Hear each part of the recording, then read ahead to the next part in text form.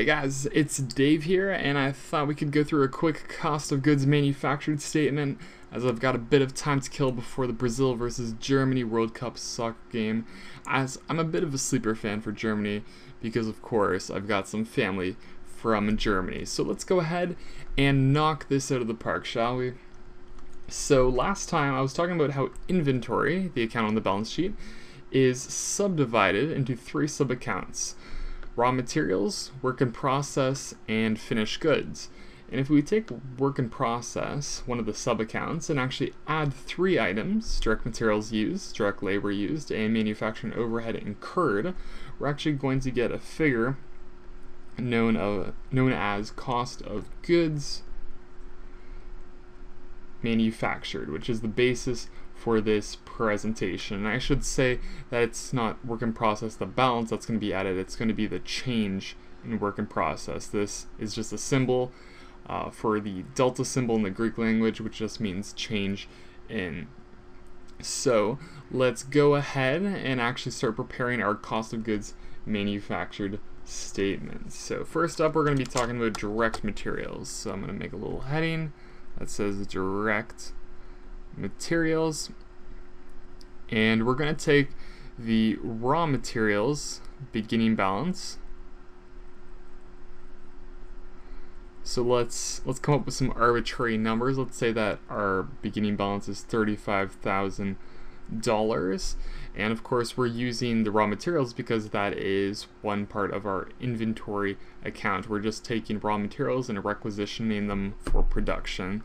So we're going to be adding any raw material purchases, because purchases of course will increase the balance for our total raw materials, and that will give us available raw materials. So pretty basic logic here. So it's just going to be the sum of the former, which is going to be 60,000, and then we're going to say less any ending inventory for raw materials.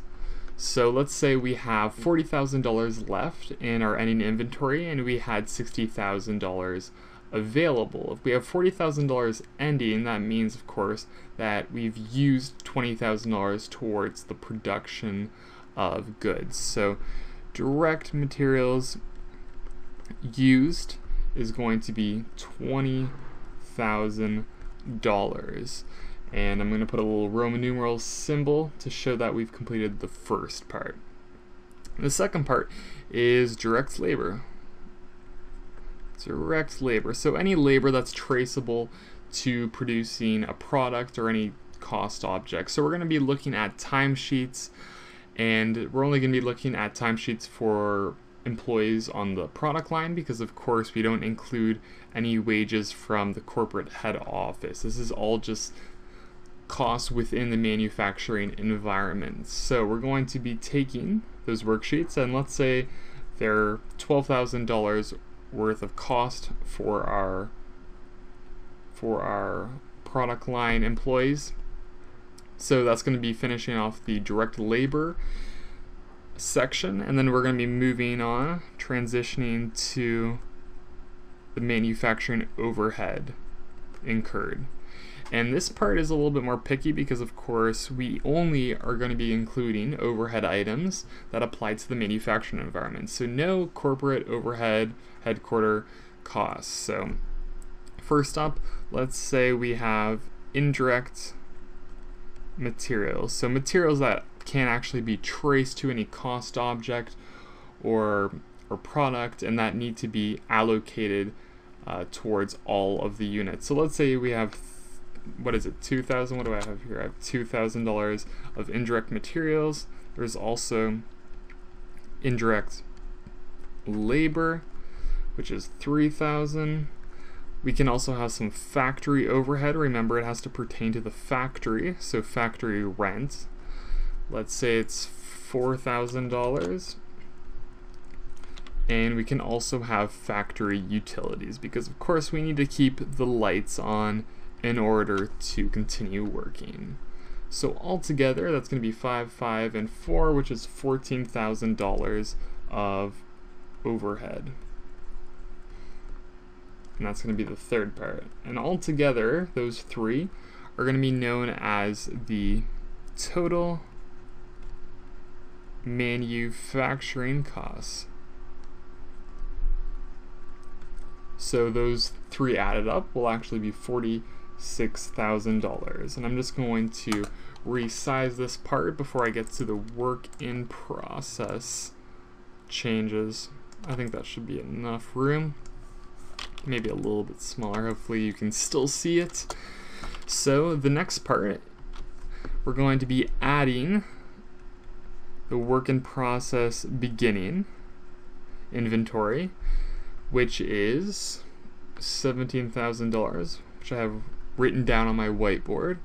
Subtract the work in process ending, let's say it's $14,000, and the change in, so the change from beginning to end is actually going to be added to the manufacturing costs. So this is because, of course, these costs are the costs of manufacturing units or manufactured units, and $3,000 if it's, or let's say if we're looking at the beginning inventory of work in process is $17,000, and then we have $14,000 in the end, we've moved $3,000 of work in process to finished goods. So those $3,000 of costs are going to be applied to our cost of goods manufactured. So we're going to add the $3,000 on to cost of goods manufactured. So that's going to be $49,000 for our ending balance. And after we have the cost of goods manufactured number, we can actually start applying it to figure out our cost of goods sold, which is going to be the second part. It's really quick, so don't worry. You can just pay attention for like 2 more minutes, try not to tunnel vision. And our cost of goods manufactured, I said, was $49,000. And you might be wondering up until this point, what do we do with the finished goods? So this is where the finished goods comes in. We have finished goods beginning inventory. Let's say it's $12,000. And we have finished goods ending inventory, $20,000.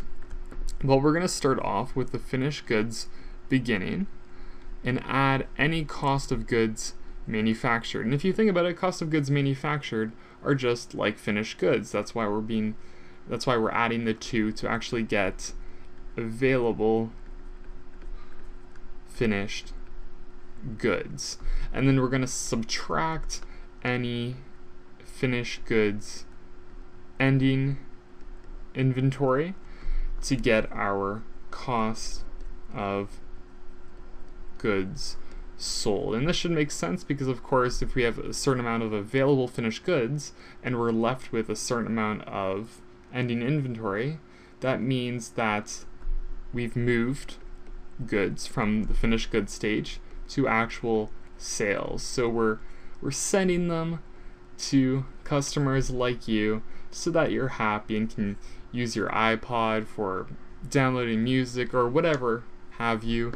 And let's just kind of quickly throw in the numbers just so we actually have numbers inputted here. So 12,000 plus 49,000 was $61,000 of available finished goods.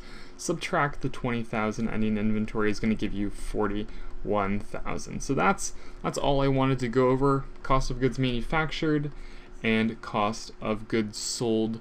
We'll be talking, I think, about journal entries and how to actually debit and credit these transitions between direct materials to work in process to finished goods, and so on. So make sure to subscribe, and I will see you guys later. If you have any questions regarding accounting or any other material within our videos, you can tweet us at Notepirate. You can like us on Facebook to receive updates or to share any quick anecdotes about how our videos might have helped. And like always, thanks for watching us on YouTube.